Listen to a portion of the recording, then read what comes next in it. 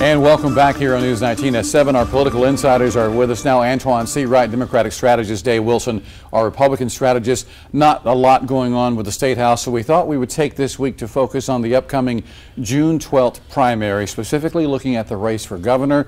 Things are beginning to heat up on both sides.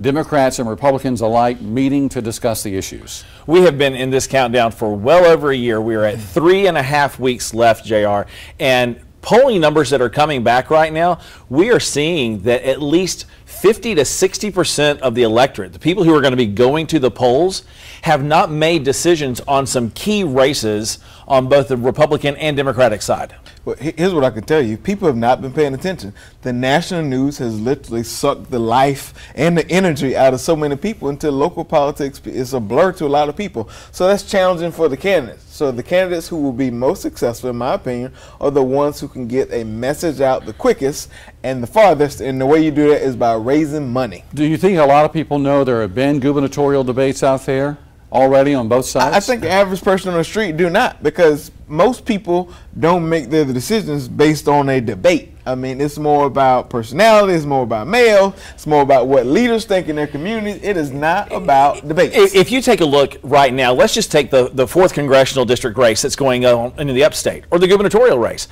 The argument points that people are making, the issues that have polled and they're doing, there is not that much of a difference, I'll tell you right now, on the Republican side between candidates. Crazy. Well, I knew you were going there today, but there's not that much of a difference between candidates. So it really boils down to, is this somebody I can trust? Is this somebody who I want to have my faith in from at least a political standpoint? And there are a lot of people right now who are backing off going, I don't know yet. I can just tell you, on the Democratic side, most people will take recommendations. Some will do their research, but a lot of people will take recommendations from people who are inside the political bubble. My mother, my aunt, my sister who are watching, I know they're going to come to me and say, who is the better candidate? And I'm going to give them sound advice. I think is the better candidate, because people have just been consumed with national stuff to the local stuff haven't touched them as much. I know folks running against Governor McMaster making a big deal, saying he hasn't showed up for any Republican debates, and Democrats jumping on this as well. The governor saying he is going to participate, but in the 2 debates that are sanctioned by the Republican Party. Is that right, Dave? That is exactly what he's going to be doing. And the thing about that is, this is a place where Henry McMaster has nothing to gain necessarily for non-sanctioned debates and stuff to lose. Right. I wouldn't say everything to lose, but he does have something to lose. That's right. Because here's the thing about it. You go to a debate, you're standing in front of a camera like this. You're having to make statements, and guess what? Every single one of those statements that you make, no matter what it is going to get nitpicked, it's going to be broken down, it's going to be used. And so he's like, listen, let's talk about the debates that we're going to have. I'm going to do with the Republican debates and let it go. I mean, but you've got like James Smith, who didn't even show up for the one that the NBC affiliate up in Greenville was responsible for at Furman University. It's fun to hear Dave be hypocritical tonight, because here's the deal. That was not a sanctioned NCDP debate. And as I told you before, and I'll say this again, people at debates, there are several people who go to debates, people who've already made their mind up, people who know where they're leaning, and staff and supporters of people who are already there. So in a real way, this is exactly don't what matter. These debates are. Yeah, exactly. Debates really don't matter as much. So I think because it's a throw the bums out type environment, it's pretty smart for Henry not to go, because it's in his political best. What they're doing is they're calling this building back behind us now, this is the Columbia Swamp. So everybody's trying to drain, if it's the swamp in Washington or it's the swamp over there on Gervais Street, everybody's trying to fight against the incumbencies that are there, whether it's somebody who's already in office or somebody who's been in office. And so there's a lot of that going back and forth. But the advantage for Henry is that he is the front runner.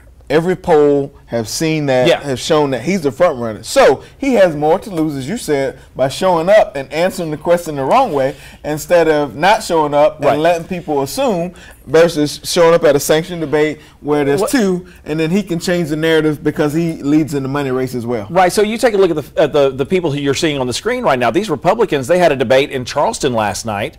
4 of them showed up. The same 4 were in Greenville earlier in the week. And the thing about it is, they're all wanting to start pushing forward, and this is the place and the time for them to be able to get a message out that they're not getting out. And they're all running as outsiders against Henry. Right. So the polls are showing on the Republican side that McMaster is leading there, and James Smith perhaps has a little bit of an edge in the Democratic primary. Do we see one or the other winning an outright majority in 3 weeks or not? I think it'll be tough, simple math, because there's so many undecided voters on both sides. Yeah, I would agree with that. Undecided voters are literally going to decide whether there's a runoff or not. I think what will be determined is how far they are leading going into the runoff. And I think the other part about it is this: you're going to see a higher level of turnout.